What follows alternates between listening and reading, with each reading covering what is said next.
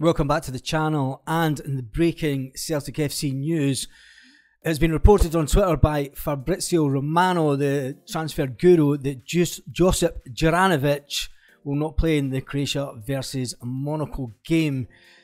He was seemingly carrying a calf injury against Argentina in the last game. It looks as if he will be out for the next 8 to 10 days.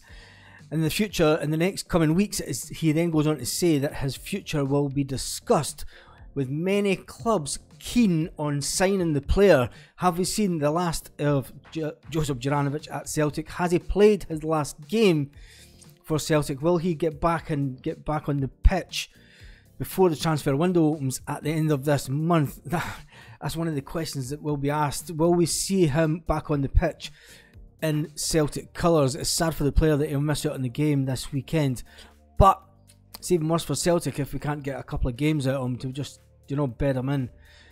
Will he be gone? It's looking more and more likely that Juranovic will be sold by Celtic. A bid of around about 15 million is looking what it's going to take to start the bidding war.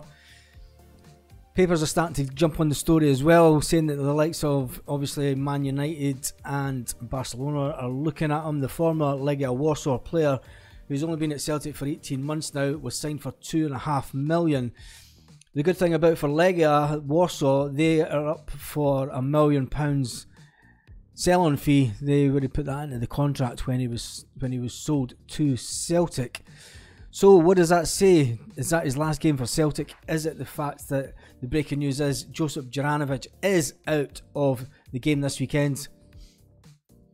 Legia Warsaw will receive a sell-on clause of 10%, which is good for them. As I say, Celtic are reported to be looking at opening offers of around about 15 million. It's a sad day when the player that should have really been playing that last game in the World Cup and then coming back to Celtic after having a week or so off, which then takes him really close to Christmas Day and New Year.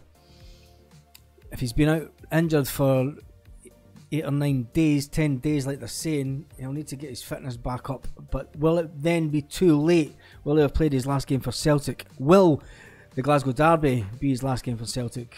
Be a good way to go out, bow out, beating the zombies, and then we sell the player for 15 million or so. So on that news, that breaking Celtic FC news that Juranovic is out, if you haven't seen the preview video for the Aberdeen Celtic game, click that video here, and I shall see you on the next Celtic FC breaking news video.